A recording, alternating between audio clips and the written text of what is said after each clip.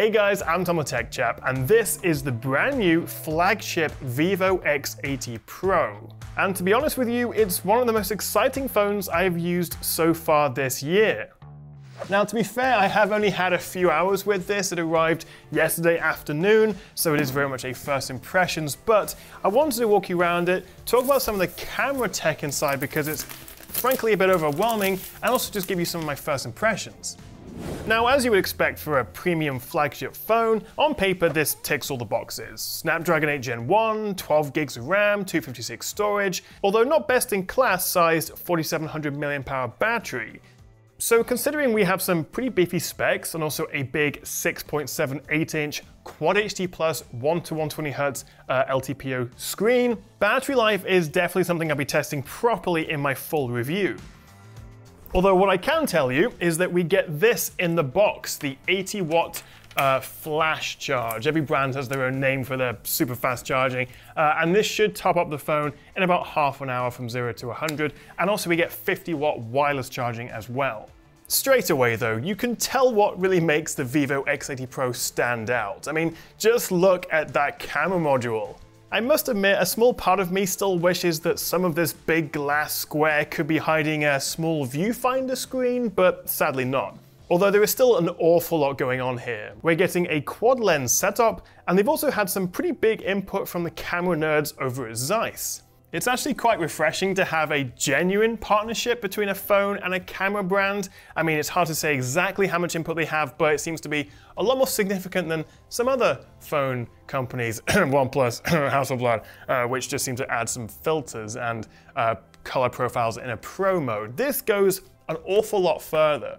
So here's the setup. 4 lenses with a 50 megapixel main, a 48 megapixel ultra wide, a 12 megapixel dedicated portrait lens, which is very interesting, plus an 8 megapixel 5x zoom periscope lens. But that really is just the start. We also get Vivo's custom ultra sensing GNV sensor for the main lens, together with what's called a Zeiss T coating on the main lens's glass to help improve image quality. And there's even a dedicated chip inside here, the Vivo V1 Plus, which is mainly there to help improve low light video. It's actually very similar to what we saw in the Oppo Find X5 Pro with its Silicon X NPU, which also was a bit difficult to actually understand what it did, but essentially it improved the noise reduction in low light video. And again, I think that's what we're getting here with that V1 chip.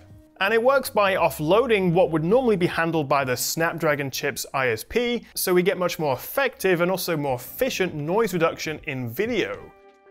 We also get this specific Zeiss gimbal portrait camera, which for me really makes the X80 Pro stand out, as right now I think we can pretty much all agree the iPhone is still best in class for video stabilization. This may be able to give it a proper run for its money.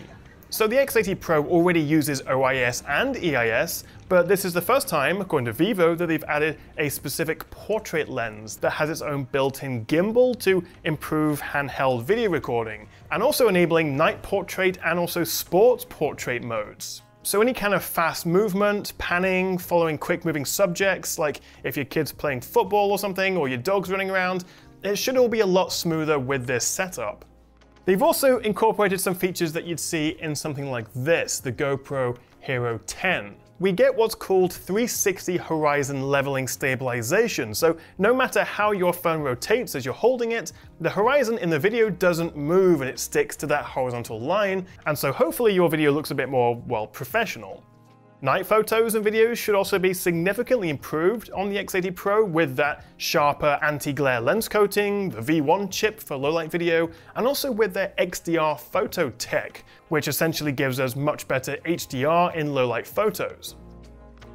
There are so many options to play with, and also we've got filters, there's cinematic mode, which gives you a wider aspect ratio, which is, well, more cinematic. It's all fun to play with, but to tell you the truth, I do find the camera app just a little bit confusing. There are so many options and modes, and it's not all immediately obvious what different things do. To be honest with you, it's all a bit overwhelming. I feel like I've barely scratched the surface with this camera, and it's also hard to know, among all this marketing guff and all these buzzwords, just how much of an impact these technologies actually have and whether they're, gimmicky or actually something you'd use every day. So again, like the battery life, I'm gonna have to spend some time with this to really get to grips with this camera and see if it can take on the likes of the S22 Ultra, the Oppo Find X5 Pro, indeed the iPhone 13 Pro Max, because on paper at least, this has one of the most interesting and unique camera setups I've seen for quite some time, and I'm really excited to actually have a proper play with it. But of course, it's not all about the camera. Vivo's actually added a ton of gaming and performance features to the X80 Pro. If I jump into a bit of Apex Legends that you can now get on the Play Store, as you would expect, it runs flawlessly, and you can pull out the games side menu if you want to tinker with any of the settings.